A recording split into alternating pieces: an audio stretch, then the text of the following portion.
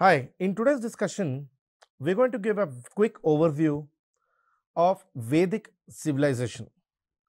See, among different chapters of Indian history that we study, after Indus Valley civilization, one of the most important civilizations, one of the most important eras which impacted Indian history was the Vedic civilization. As we have seen in the previous discussions, that approximately about 1750 BC, the Indus Valley civilization went through a decline. Now, as Indus Valley declined, historians have seen emergence of an entirely new civilization called the Vedic civilization. See, the Vedic civilization extended from approximately 1750 BC up until 600 BC. Now, as Indus Valley civilization declined, the Vedic civilization came into existence. So, please understand, for study purposes, while we say Indus Valley civilization as a time period ending between approximately 1750 BC and Vedic civilization as a time period starting from 1750 BC, one must be very clear that these were not actually events happening one after the other, but rather while this was happening, the Indus Valley decline was happening, Vedic civilization saw an emergence. So, Vedic period we categorize as 1750 BC to 600 BC. Even among this, for our comfort to study purposes, we categorize Vedic civilization into two periods. One period is 1750 BC to 1000 BC. The second period is 1000 BC to 600 BC. First 750 years, that is 1750 BC to 1000 BC, is called early Vedic. We will see the details of early Vedic as we go a little more into the discussion. The second part, 1000 BC to 600 BC, is later Vedic, the second 600 years. The origin of Indus Valley civilization was quite unknown. Very similarly, even the Vedic civilization's origin is not very concrete. We do not know exactly where they come from. There are three different theories which are given. Indo-Aryan migration theory, which basically means that Vedic people most probably came from the Aryan region, which is the steppes of Central Asia, the steppe region of Central Asia.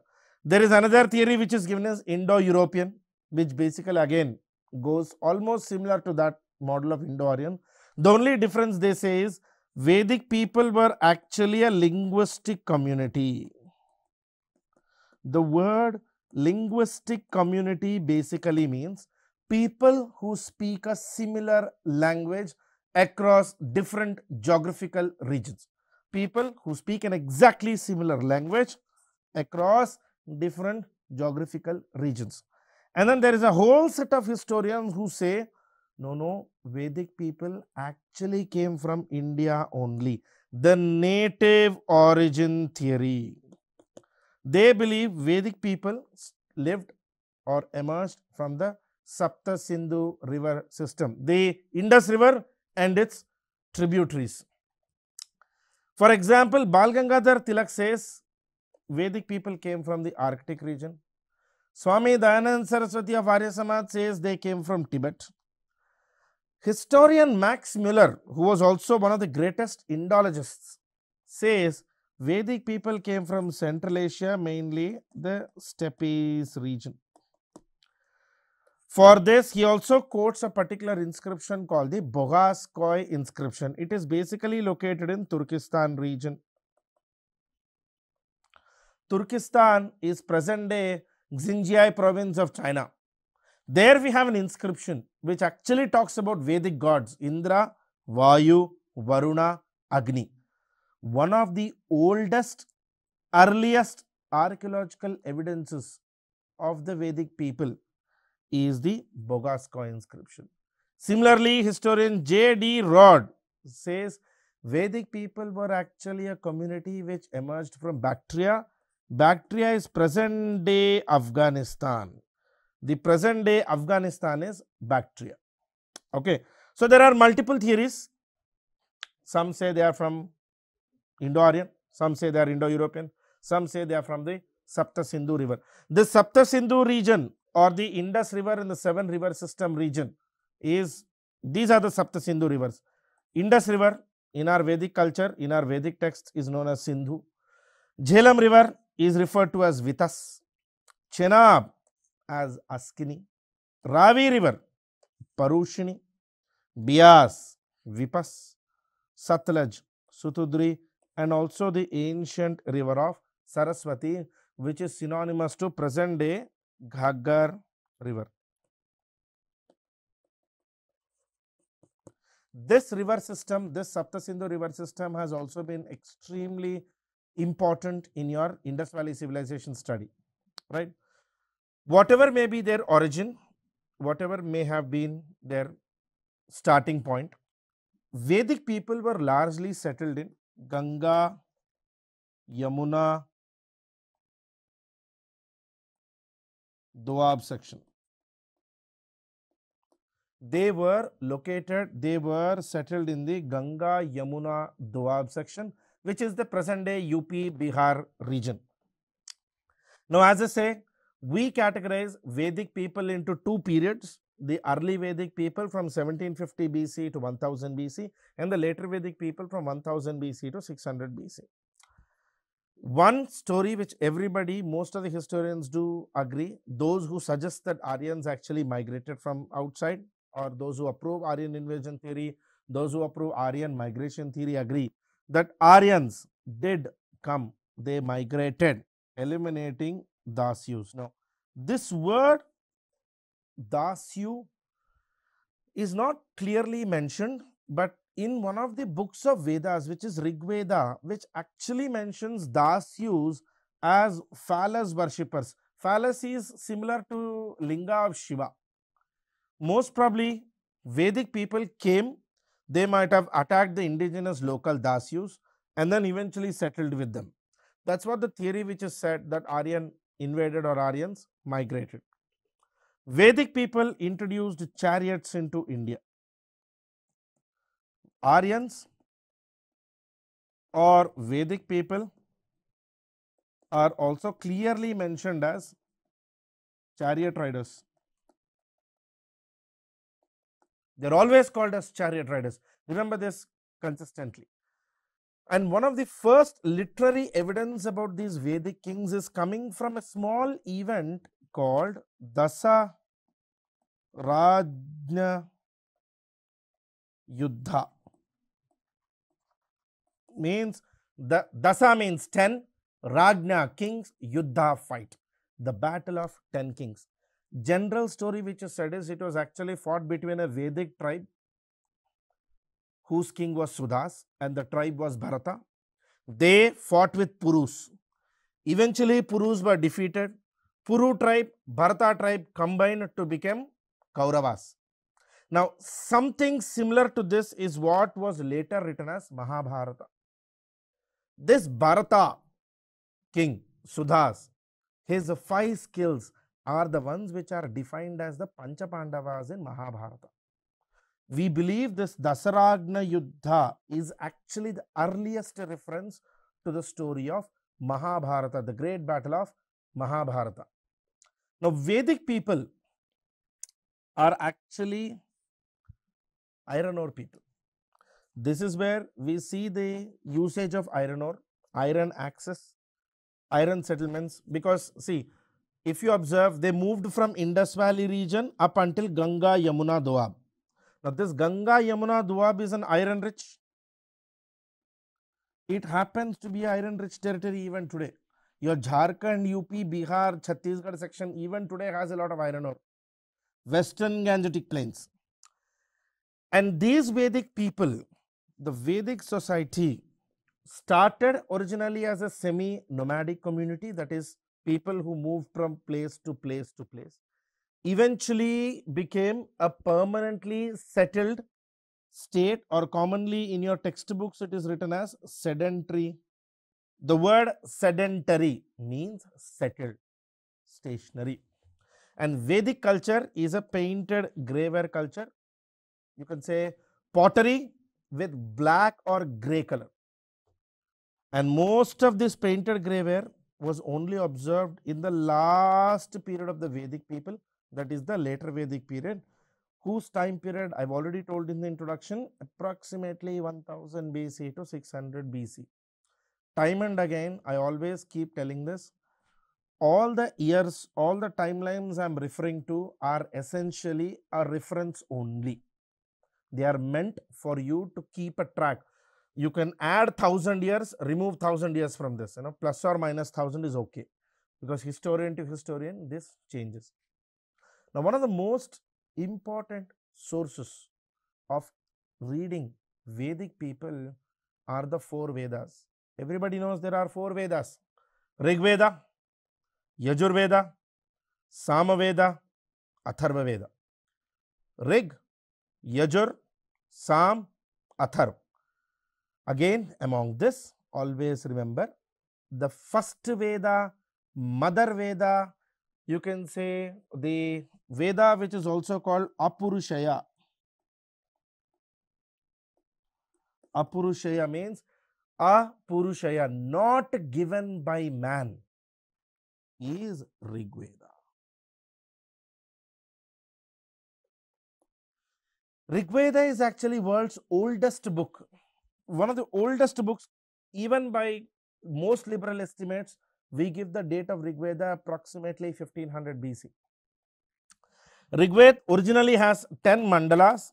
A mandala means a book. So Rig Veda itself is a collection of 10 books. 10 mandalas or 10 books consisting of 1028 shlokas or suktas. 1028 suktas, hymns, shlokas, or small 2-line poem types.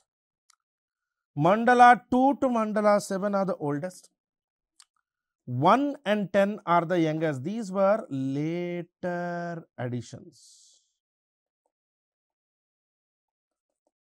Mandala 1 and Mandala 10 were not part of the original Rig Veda. They were added later.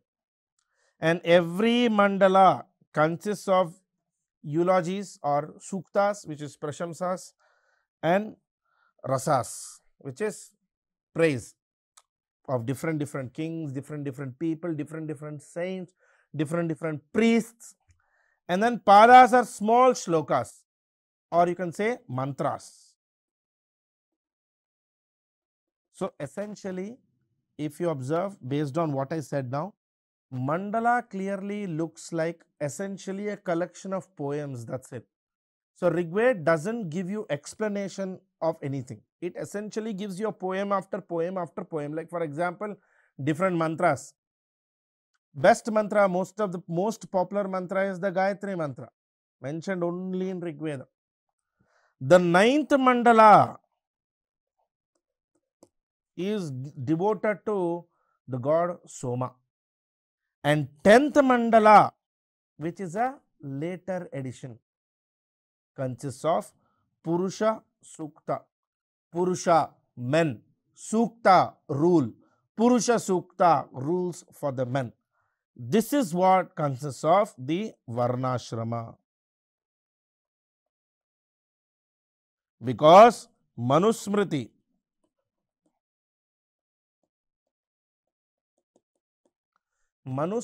which was compiled during the Gupta period, is part of the Varnashrama, or Manusmriti is the source of Varnashrama. Manusmriti is mentioned under Purusha Sukta in Rig Veda, the Chaturvarnashrama. Rig Veda also has an attached Brahmana. See, every Veda is essentially a poem. A Veda, if you read by itself, you can't understand much because they are just poems. They need to be given explanations.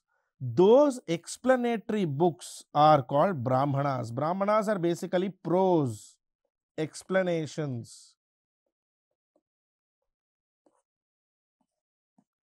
of Veda. Prose explanation of a Veda is a Brahmana. So Rigveda has 3 Brahmanas: Aitreya Brahmana, 𝗂𝗽𝗍 Brahmana, Samkhyana Brahmana. So it gives you details of each of the mandalas. Some mandalas are mentioned in Aitreya Brahmana, some are mentioned in 𝗂𝗽 Brahmana. Then each mandala is described. Like for example, Gayatri Mantra. What does the statement of Gayatri Mantra mean? What are the preconditions of it? What are the post conditions of it? All of this is detailedly explained in Aitreya Brahmana. Supportive of Rigveda is Yajurveda. Yajurveda, Yajus means ritual or yagna. All our rules of yagna, all our rules of rituals, yagna, homa, everything is coming from Yajurveda. That's why Yajurveda is also called the book of Advaryus or priests. The priests must follow the process of the ritual based on Yajurveda. It gives the procedures, the techniques, the rituals. See, there are some yagnas where you can't touch the water with your fingers, rather you touch with a leaf. In some you touch with a flower. In some you put ghee in the yagna from the front, in some you put from the back. All these rules are mentioned in Yajurveda. Which ritual, which technique? It has 2 types: Shukla Yajurveda, Krishna Yajurveda. Shukla, white; Krishna, black. Basically, Shukla Yajurveda discusses strict static rituals. There are some yagnas or some rituals which do not change from community to community, people to people, to region to region. They remain the same. Like for example, Pinda Pradhana, after the people's death, the karma kanda which people do, it doesn't change based on your varna or your community or your region or your tradition. It remains the same. Those are mentioned in Shukla Yajurveda. That's why it is sometimes mentioned as white rituals. Krishna Yajurveda are those which are very dynamic, black rituals. For example, marriage. Marriage changes from community to community, varna to varna. Even within the same varna, it remains different. Some people put a fire and go round. Some people don't put fire and still go round. Some people don't go round at all. So it depends. Those kind of rituals which are not very static, which are not fixed, those are called Krishna Yajurveda. And so Krishna Yajurveda rituals keep changing from generation to generation, region to region, people to people. All of this is mentioned in Yajurveda. Yajurveda, just like Rigveda, is also supported by some Brahmanas: Kashtaka Brahmana, Maitrayani Brahmana, Kapilata Brahmana, and Tatriya Brahmana. Again, these are, as I said, Brahmanas are prose explanatory systems. They explain shlokas which are mentioned in Yajurveda. The third Veda is Samaveda. Commonly you can believe or you can remember Samaveda as the Veda of music and mantra. This is the Veda of melodies, Veda of chants. This is the Veda which is related to public worship. For example, our musical traditions, the Sargam, Sa, Ri, Ga, Ma, Pa, Dha, Ni, the 7 swaras, the musics, and even the small mantras. There are mantras for everything in Veda.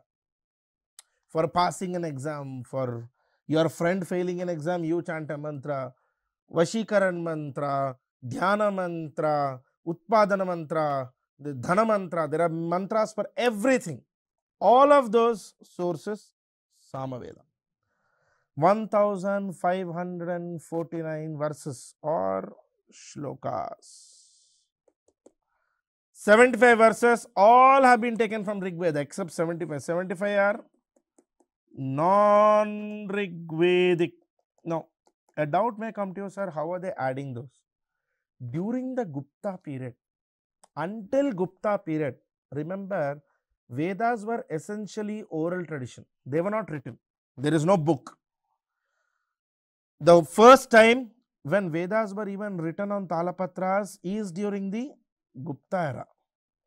When writing these in Gupta era, all these additions and amendments were done. There are two Upanishads which are part of Samaveda, the Chandogya Upanishad, Kena Upanishad. Upanishada basically means a philosophical book. After you read Vedas, you get explained about the Vedas in Brahmanas. Eventually, you can question the Veda in a series of books called Aranyakas. Once you read Veda, Brahmana, Aranyaka, you get to read Upanishada. Upanishada is a philosophical book where you ask metaphysical questions, you try to understand different intricacies and different information of Vedas from a very deep perspective. Chandogya Upanishad, Kena Upanishad, like this there are 108 Upanishads, each associated to some or the other Veda. Chandogya, Kena are attached to Samaveda. Samaveda is considered as the root of Indian classical music and dance because the mother of Indian music and classical dance is 𝗪𝗏𝗪𝗏𝗪𝗏. There is a small Veda called 𝗪𝗏𝗪𝗏 and also Natya Shastra written by Bharata Muni. They both are part of Samaveda. Natya Shastra by Bharata Muni and 𝗪𝗏𝗪𝗏𝗪𝗏. They both are part of Samaveda. So all our songs, all our classical music come from Samaveda. There are three recensions of the text of Samaveda. I mean, three ways of projecting it. Jaiminiya, the one given by Saint Jaimini, Ranayayana, given by Rana, and Kaustubha gave this. Different ways of presenting Samaveda. Samaveda Samhita is not meant to be read as a text. It is like a musical score sheet that must be heard. That is why, I mean, this has always been the tradition. Samaveda is not something like you take a book and start reading it. It has always been a recital. The Guru recited it to the student. When the student becomes the Guru, he recites it to the student. So Samaveda has always traveled from generation to generation to generation in a sequence. Rigveda, Yajurveda, Samaveda. These three are actually Vedas about, say, ritual, about music, about beliefs, about discipline. Atharva Veda is strictly Purushaya, given by man, given for man. It is given by man, given for man. It is entirely different in the style, in presentation. It is not really about shlokas here. It is essentially a combination of all those popular beliefs and superstitions which people follow. Like, for example, we have this very small minor beliefs. You're walking, black cat, don't go across. 3 people should not start a job. Never sleep putting your head towards the north side in your house, because when you wake up, you will see south and south is Yama. All this sort of beliefs. Even breaking of coconut has a rule. Like the hair of the coconut, if it is outside, it is for the evil. If it is towards you, then it is for good. So these sort of belief systems, they don't have any reason, they don't have any logic, they don't have any specific backup for it. These are beliefs which people follow, and all such beliefs which may not really have an astrological or a ritual or a religious reason, all of those are followed by Atharva Veda. That's why Atharva Veda is sometimes also called folk Veda. People's Veda. 2 divisions in Atharva Veda. Paipalada, Saunakya, just like Shukla, Krishna of Yajurveda, this also has 2. It is divided into 20 khandas. Khandas means parts, like paragraphs. 711 shlokas. 5,987 mantras in Atharva Veda. There is only one Brahmana to an Atharva Veda, the Gopata Brahmana. So there are 4 Vedas: Rigveda, Yajurveda, Samaveda, Atharvaveda. And Atharvaveda, basically, as I reiterated, remember, it's all about magical formulas, magical belief systems. Blind beliefs mainly associated with folk traditions. Mainly associated with folk traditions. They may not really be for all the people. Atharvaveda is well known to have been an Purushaya mantra given by, most probably it was given by Rishi Jaimini for the people. Generally, when you are reading about Vedas, you hear a term called Veda Samhita. Samhita basically means Sama, collection, Hitas, Shlokas, a collection of shlokas. So, all the 4 Vedas, Rigved, Yajurved, Samaved, Atharvaved, all of these together are called Veda Samhita. Vedic compositions together in a single collection are called Veda Samhita. And as I said, Brahmanas give us commentary, give us explanations of the Vedas. Every Brahmana has a book of reason called Aranyaka, where you can actually understand the reasons which are given in the Brahmana. Then comes the book of Upanishad. Upanishads are philosophical doctrines which essentially talk about metaphysical things. Aranyakas, as I said, very important. Texts on rituals, ceremonies, sacrifices, they talk about moral reasoning. The moral reasoning for a particular mantra. And as the word says, Aranyaka, these have to be read only in the forest, or these are written and read in the forest. The reason being, they are not for everybody. They are only for those who have already read Veda and the Brahmana once. So, Aranyakas are generally supposed to be studied or compiled only outside the regular civilization. That is why Aranyaka, main 2 types, Chandogya Aranyaka, Jaimini Aranyaka, 2 types of them, by people who live in forests, as I said, outside the regular civilization. Aranyakas focus on meditation. They are contrary to the regular rituals and sacrifices which are mentioned in Yajurveda. And the last part of Veda Samhita, as I said, Upanishads.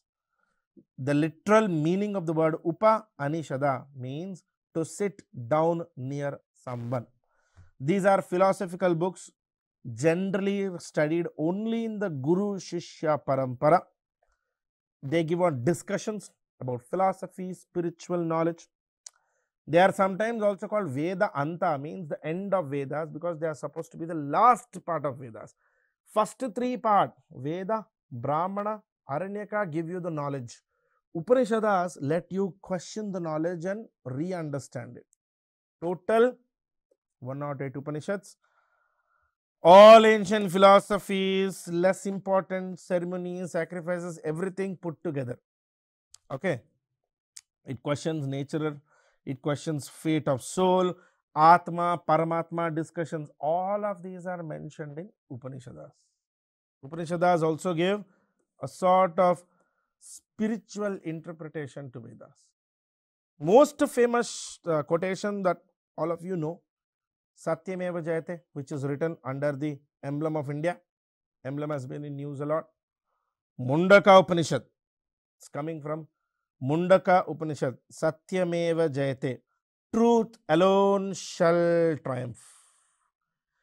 This entire corpus of Veda Samhita forms a major part of Vedic literature. Samhitas. A Veda Samhita includes Veda, 4 of them, plus Brahmana, plus Aranyaka, plus Upanishad. Veda Samhita in general sense is basically called Shruti or Shruti literature. Shruti literature means those which have to be heard and recited, not to be reinterpreted. So, the Guru says, Shishya listens, he tells to his student, he tells to his student. About the Smriti literature, we will continue in the next session. There is more to Vedic literature and Vedic society. That's it in this session. Thank you. Bye-bye.